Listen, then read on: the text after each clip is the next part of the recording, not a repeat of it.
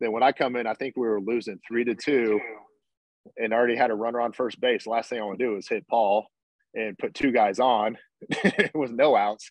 The ball just got away from me, kind of up and in.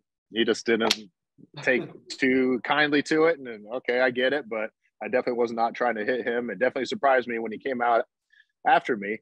And so, that's when he said some cuss words towards me, and I said some cuss words towards him.